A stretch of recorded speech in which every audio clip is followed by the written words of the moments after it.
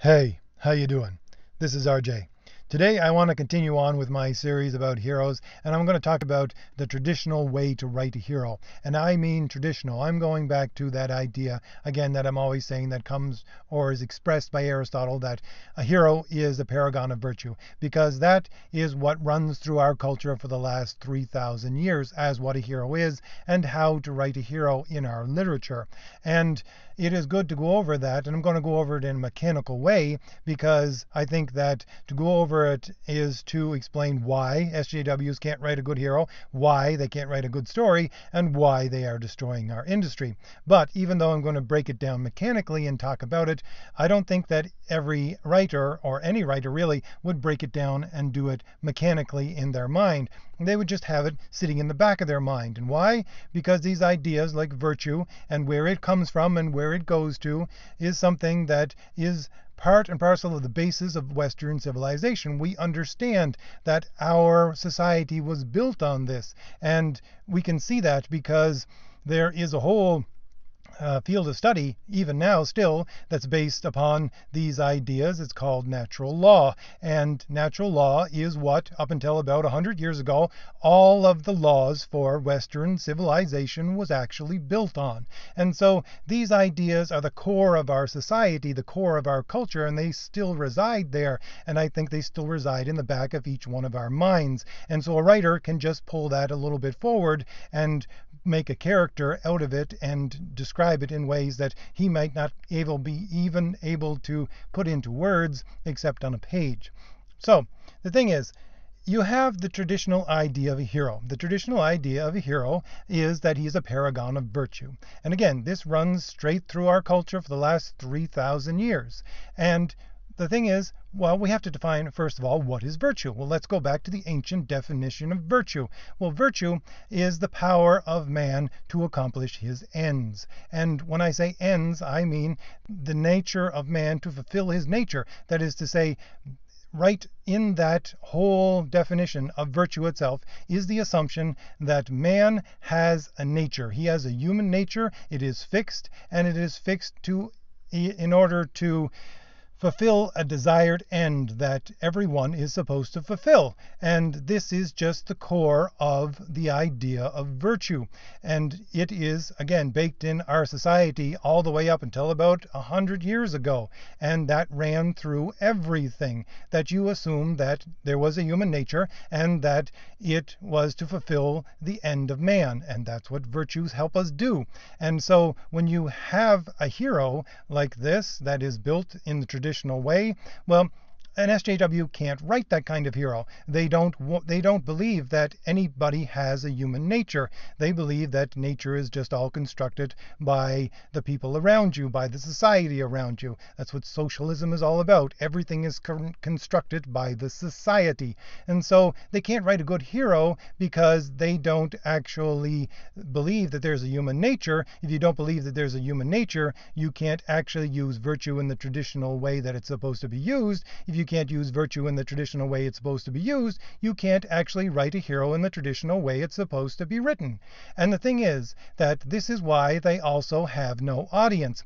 Because if you have a traditional writer and he's using the ideas, if he at the very least has an idea that he has to incorporate virtue and that he thinks there is a human nature, at the very least he is thinking to himself in the back of his mind that he is appealing to something and drawing something out of every person that is innately in every person. That is to say that he is explaining his story and telling his story to the widest audience imaginable, because he believes that everybody has the same human nature, because that's what human nature is. Everybody who is a human being has the same nature. And if you're applying your story and drawing out the idea of hero from that, your story, at its base, appeals to every human being that will ever come across it. And so you are casting your net as wide as possibly can be cast in order to tell your story. That's just part of how it works. Because if you're incorporating human nature, then it's something fundamental to every human being. And so you look at SJWs and how they do the opposite. They're saying quite the opposite. They're saying to specific sections of people, this story is not for you, don't read it. Whereas the people that are using traditional heroes, they're casting their net as far as it is possible to cast it. And again, this is why the industry is dying, because they're selecting an audience. Whereas if you do it in a traditional way and write a hero that is traditional in the traditional way, you are appealing to as many people as possible.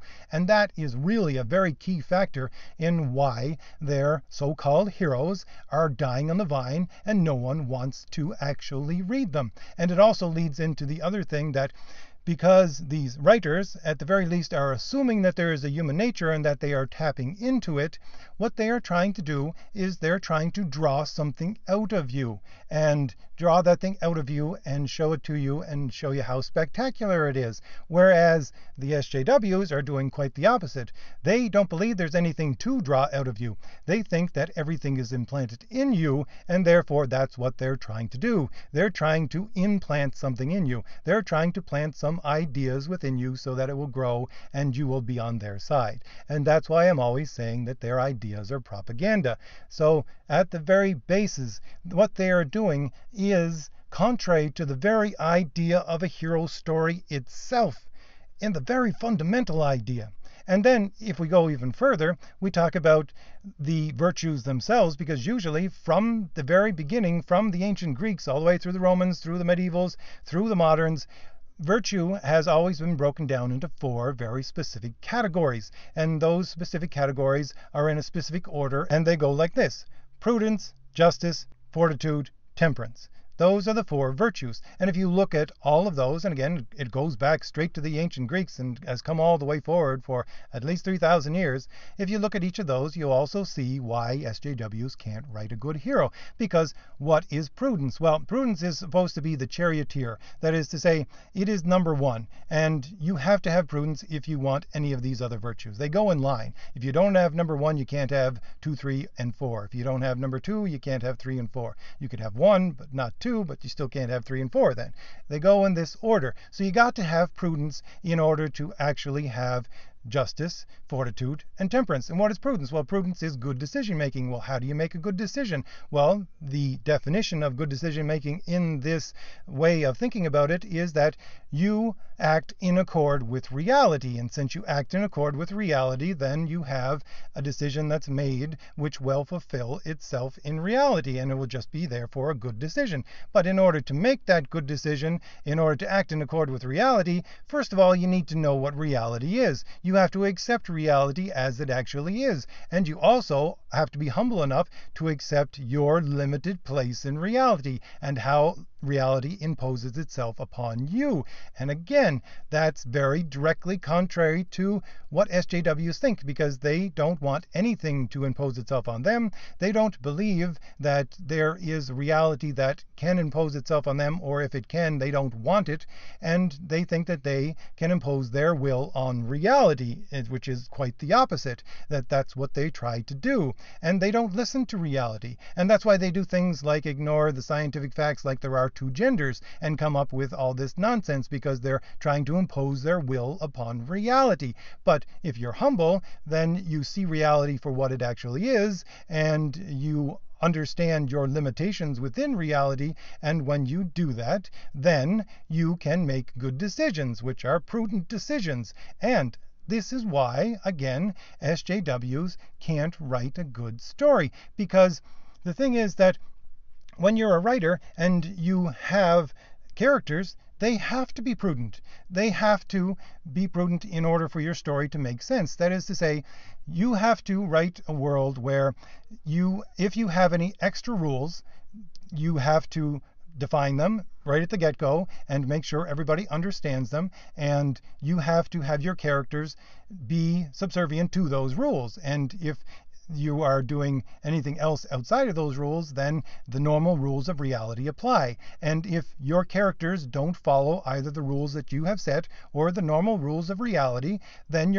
if you have a good editor, your editor is going to say, that doesn't work. You can't do that. why would this person do that? It's against their nature. It's against the narrative that you've already set. This isn't good. Take it out. Change it.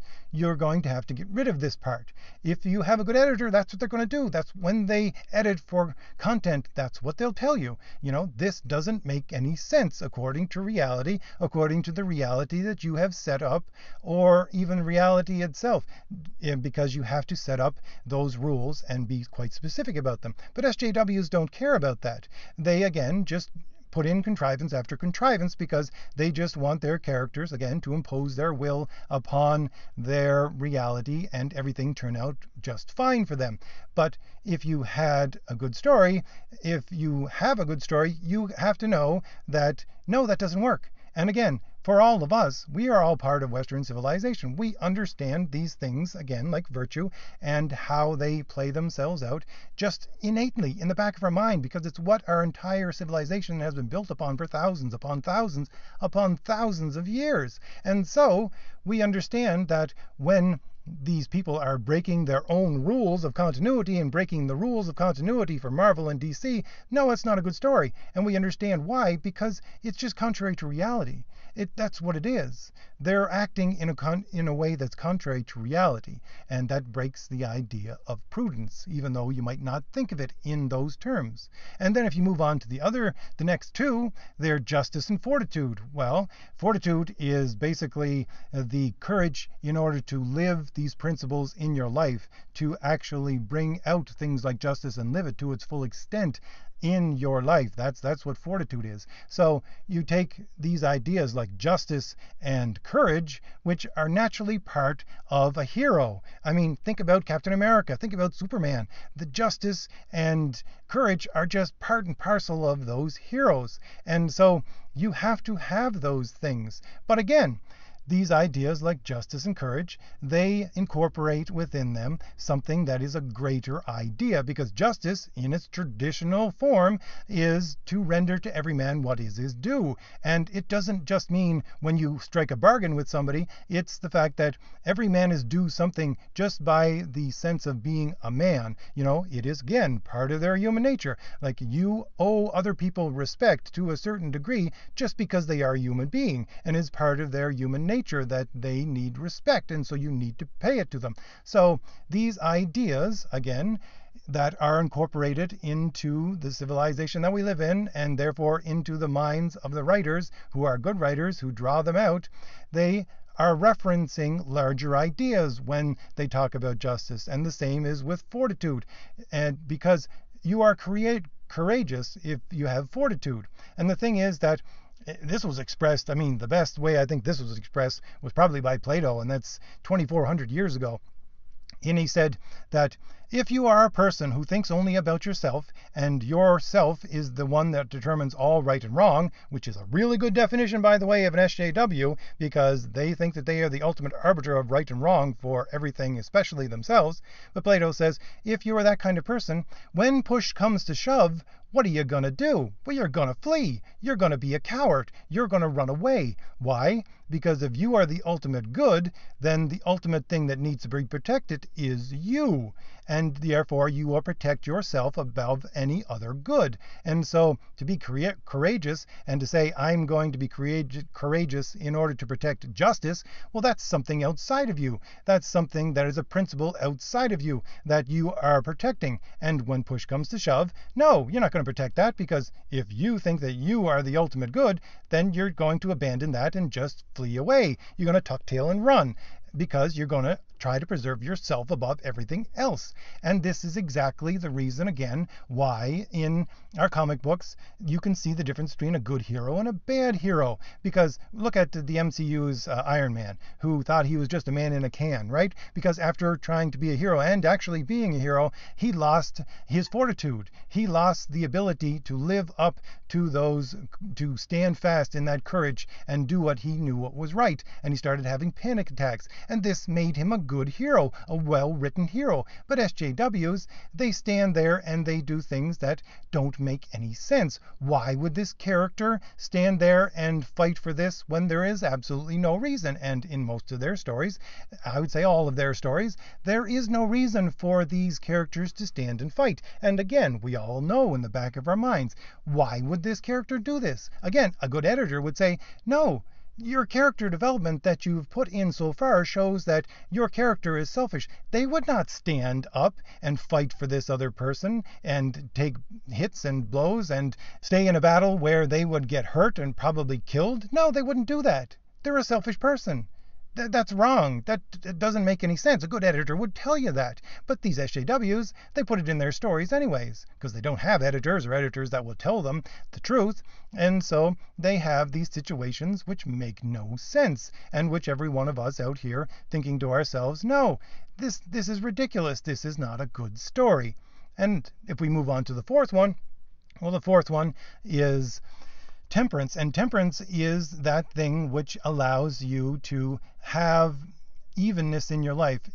When I think about it as, if you have fortitude, you have the courage to go right up to the line in the sand where you live out things like justice, right up to the extent of where you can go. But you know there's a line in the sand and you don't step over it. Temperance makes sure you don't step over it, because if you step over it, it goes from justice to injustice, and you are actually working against yourself then.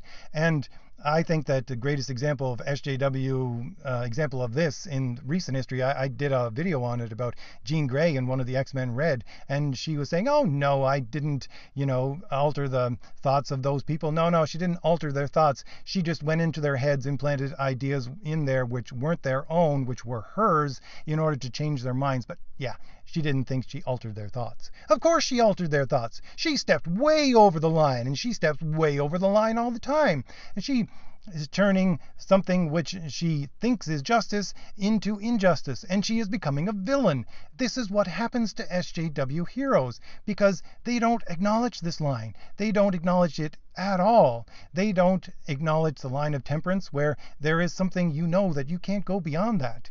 And so their heroes are actually villains most of the time. They act in a way that a villain would act. And so these characters that they write are not heroes. These stories that they write are not stories. They're meant to implant ideas in you. And by not using traditional heroes, they are shrinking the audience to a point where no one actually wants to read it. Even if they did tell good stories, which they can't and they don't, they're still shrinking that audience by not using the traditional idea of what a hero is. They're not appealing to as many people as possible. And this, in a nutshell, why SJWs not only fail spectacularly at making a hero, at writing a story, but also at selling comic books. And it is because they're ignoring all these traditional ideas of how to write a hero. And I could go on for a whole day, a couple of days probably, on this subject, because I love this subject, and I could go on more about it, but I'm going to have to leave it there because I've already talked for almost 17 minutes now. So if I've given you anything new to think about, hit like, hit subscribe, leave a comment, give me something new to think about, and hopefully we can use these ideas to bring back our traditional heroes, make our comics better, and to make certainly our comic book stories better. All right, I'll see you later. Bye.